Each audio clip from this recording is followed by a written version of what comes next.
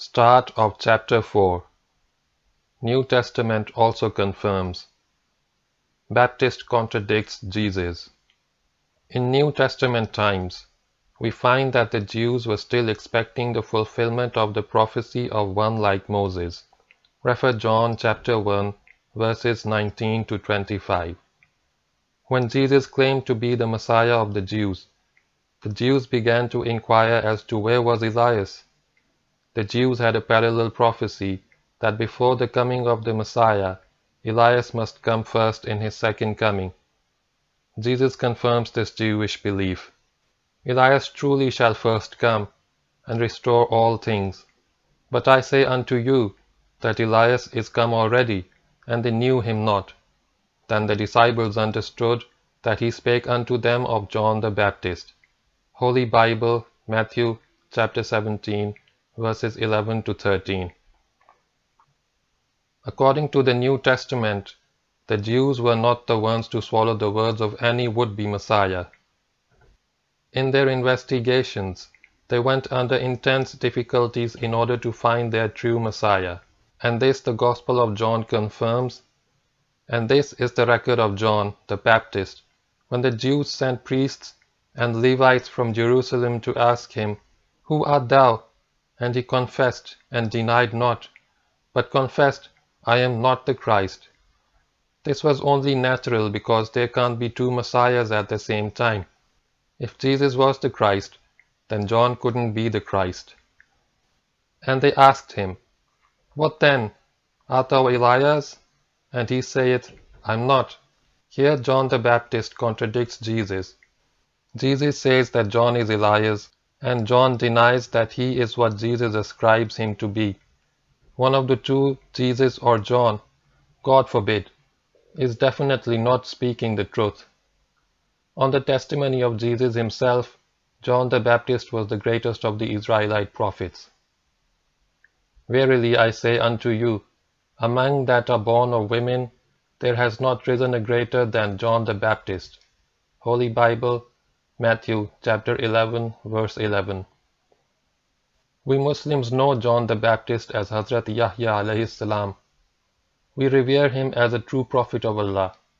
The Holy Prophet Jesus, known to us as Hazrat Isa alayhi salam, is also esteemed as one of the mightiest messengers of the Almighty. How can we Muslims impute lies to either of them? We leave this problem between Jesus and John for the Christians to solve, for their sacred scriptures abound in discrepancies, which they have been glossing over as the dark sayings of Jesus. We Muslims are really interested in the last question posed to John the Baptist by the Jewish elite. Art thou that prophet? And he answered, No. Holy Bible, John chapter 1, verse 21. 3 questions. Please note that 3 different and distinct questions were posed to John the Baptist, and to which he gave 3 emphatic no's as answers. To recapitulate: 1. Art thou the Christ? 2. Art thou Elias? 3. Art thou that prophet? But the learned men of Christendom somehow only see 2 questions implied here. To make doubly clear that the Jews definitely had 3 separate prophecies in their minds when they were interrogating John the Baptist, let us read the remonstrance of the Jews in the verses following. And they asked him, and said unto him, Why baptizest thou then, if thou be A. Not that Christ, B. Nor Elias, C. Neither that prophet? Holy Bible, John chapter 1, verse 25. The Jews were waiting for the fulfillment of 3 distinct prophecies. 1. The coming of Christ. 2. The coming of Elias. And 3. The coming of that prophet. That prophet. If we look up any Bible which has a concordance or cross-references, then we will find in the marginal note where the words the prophet or that prophet occur in John 1:25, that these words refer to the prophecy of Deuteronomy 18:15 and 18, and that that prophet, the prophet like Moses, like unto thee, we have proved through overwhelming evidence that he was Muhammad and not Jesus. We Muslims are not denying that Jesus was the Messiah, which word is translated as Christ. We are not contesting the 1001 prophecies which the Christians claim abound in the Old Testament foretelling the coming of the Messiah. What we say is that Deuteronomy 18:18 does not refer to Jesus Christ, but it is an explicit prophecy about the Holy Prophet Muhammad sallallahu alaihi wasallam. The Dominee very politely parted with me by saying that it was a very interesting discussion and he would like me very much to come one day and address his congregation on the subject. A decade and a half has passed since then, but I am still awaiting that privilege. I believe the Dominee was sincere when he made the offer, but prejudices die hard, and who would like to lose his sheep? The acid test. To the lambs of Christ I say, why not apply that acid test which the Master himself wanted you to apply to any would-be claimant to prophethood? He had said, "By their fruits ye shall know them. Do men gather grapes from the thorns or figs from the thistles? Every good tree will bear good fruit, and every evil tree will bear evil fruit. By their fruits ye shall know them."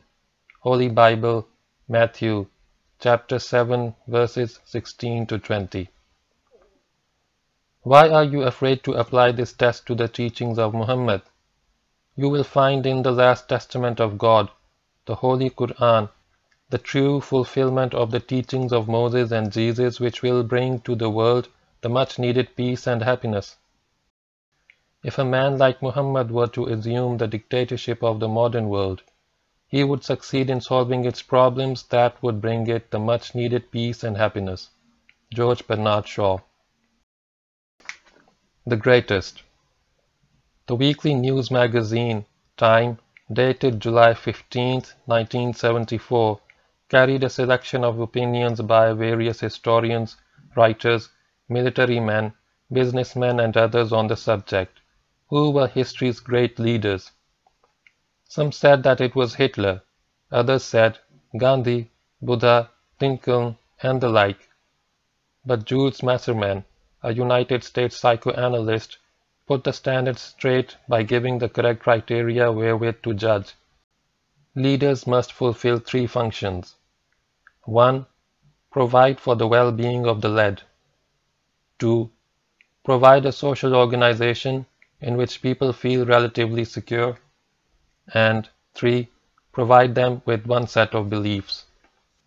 With the above 3 criteria, he searches history and analyzes Hitler, Pasteur, Caesar, Moses, Confucius and the lot, and ultimately concludes, people like Pasteur and Salk are leaders in the first sense. People like Gandhi and Confucius, on one hand, and Alexander, Caesar and Hitler on the other, are leaders in the second and perhaps the third sense. Jesus and Buddha belong in the third category alone. Perhaps the greatest leader of all times was Muhammad, who combined all 3 functions. To a lesser degree, Moses did the same.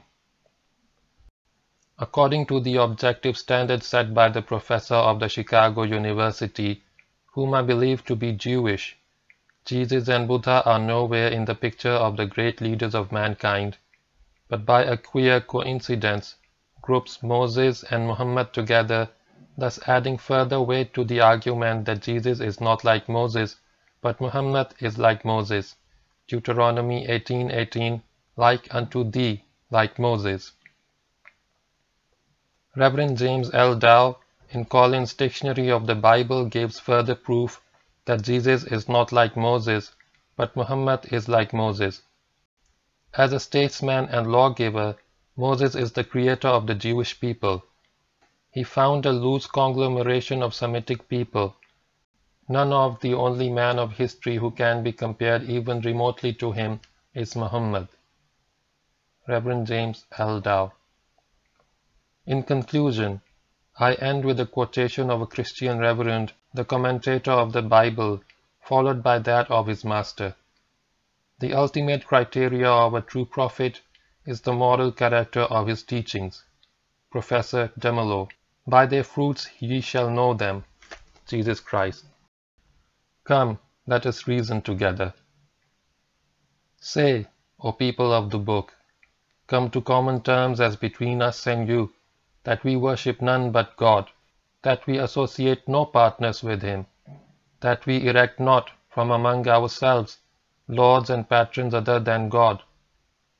If then they turn back, say, bear witness that we at least are Muslims, bowing to God's will.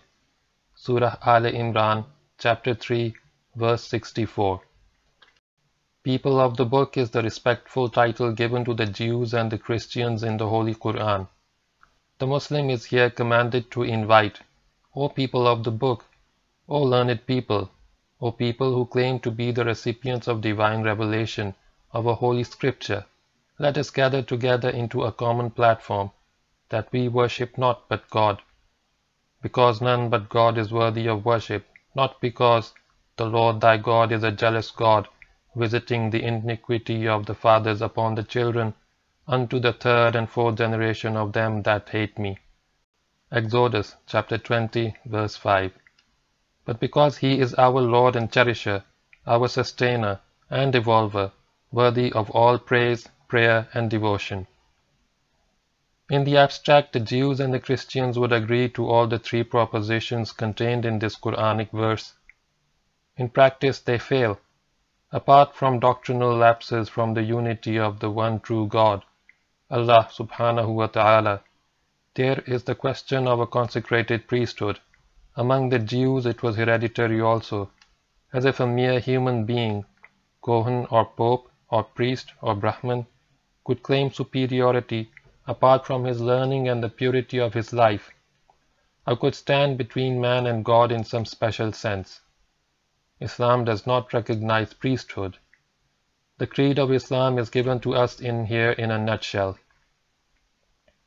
Say ye, we believe in Allah and the revelation given to us, and to Abraham, Ismail, Isaac, Jacob, and the tribes, and that given to Moses and Jesus, and that given to all prophets from their Lord.